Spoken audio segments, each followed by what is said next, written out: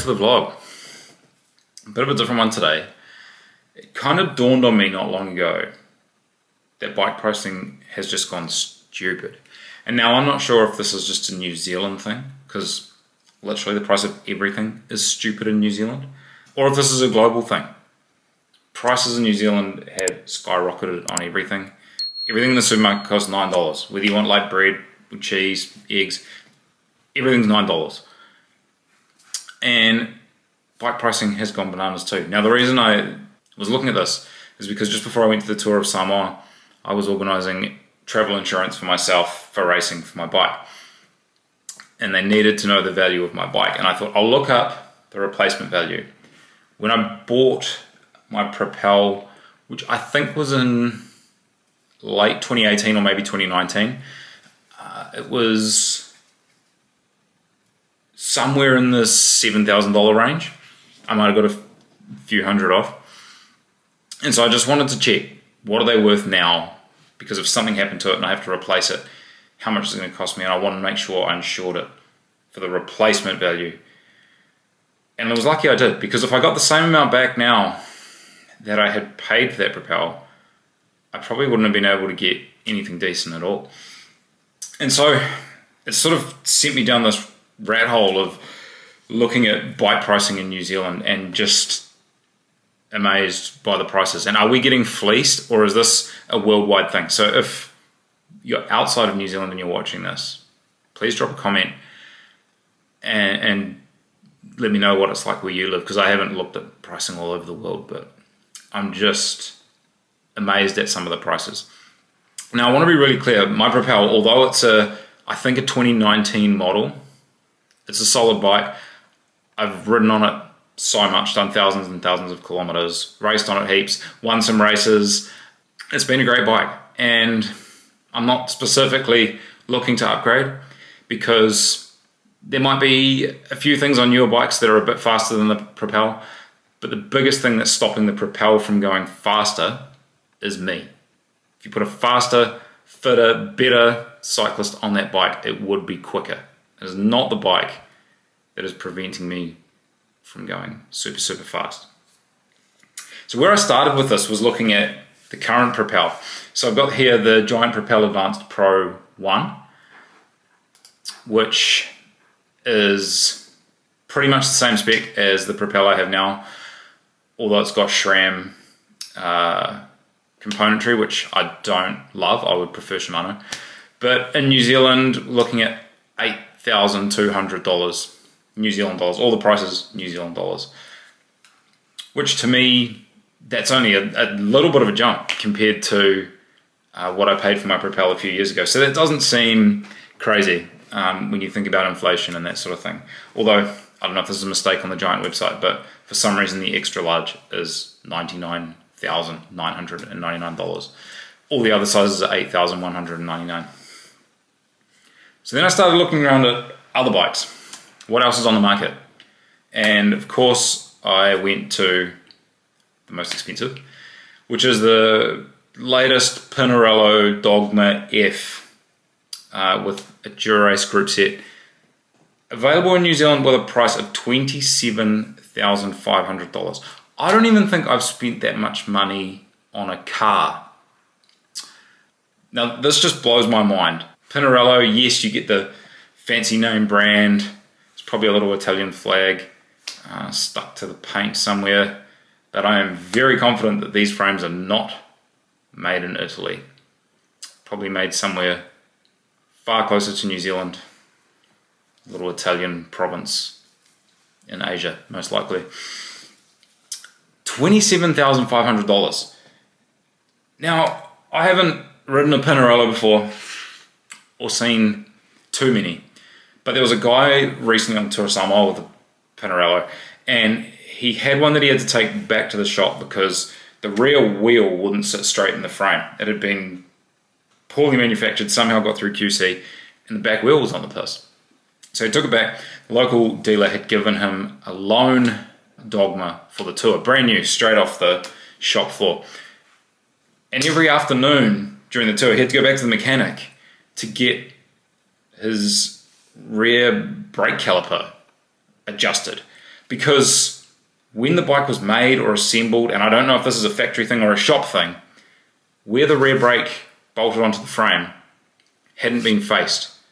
Now that's for a mechanic, for a factory, that is something that's so simple and should be done. And for a $27,500 bike, why the hell would they not do that? You should not have to take a bike like that to a mechanic on a daily basis because the brakes are rubbing, because a simple step in manufacturing hasn't been followed. So that just blew my mind. The other thing thinking now is I look at the new Giant Propel at $8,000, and I know that it's a better bike than the Giant Propel I have. And it's actually gone really well on the World Tour stage. The Jayco Alula team's been riding that bike, stage wins. You know, they were right up in the top 3 of the Tour de France for some of the Tour this year. It's a good bike. It goes great. Is this Pinarello Dogma F really worth almost 4 times the price? Is it a 3.5 times better bike than the Giant Propel? Because for that money, it should be moonbeams better. But I'm not convinced that it is. Let me know. Let's carry on. Now we get to everyone's favorite, the S-Works Tarmac SL8, coming out of the specialized hype factory. SL7 came out, everyone was like, I'm getting rid of my SL6, I want an SL7. The SL8's come out, it looks just like the SL7, but everyone's getting rid of their SL7s to get an SL8. It's like every new bike, 12% better here, stiffer here, softer here, faster here. For a Tarmac SL8 with Dura-Ace Di2 in New Zealand, $21,900. Again, that is just crazy money. Now I don't know anyone with this bike. I haven't seen one in the flesh actually, but is it really worth that much money? I think all the value is in that S-Works label on there, because the same bike in the Specialized, which apparently is a lower grade carbon, is so much cheaper, considerably cheaper. You pay a whole lot more for that S-Works sticker. Almost $22,000. So that's almost 3 times as much as a Propel. Is it a bike that's nearly 3 times better? I don't know. Next we've got the Trek Madone SLR9, which is very different looking bike compared to what else is on the market. You know, with UCI rules, everyone tends to sort of fit inside the triangles.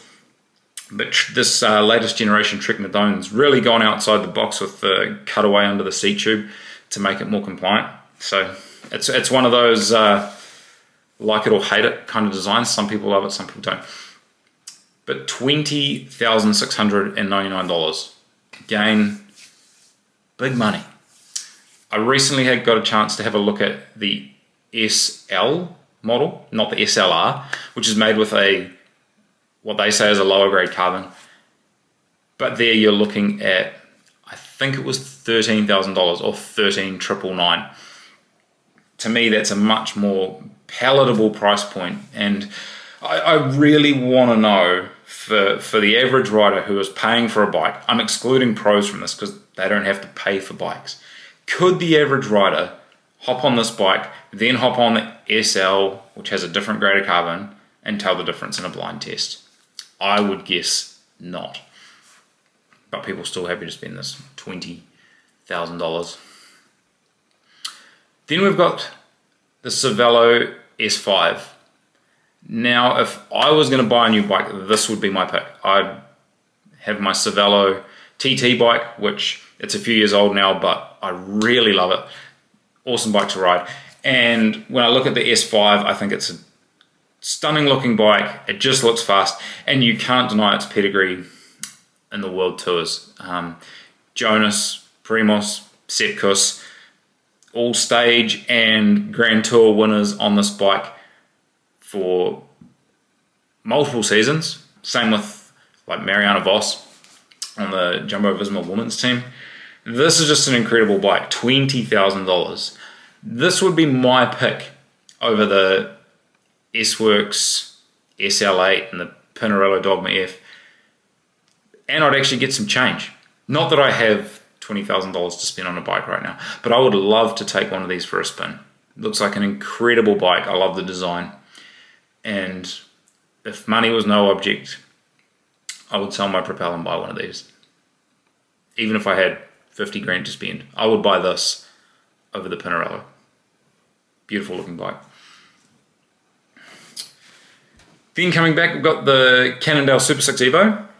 And again, not a bike I've ridden, and a bike we don't see that many of in New Zealand. But I have talked to people who have ridden this bike, and they really rate it.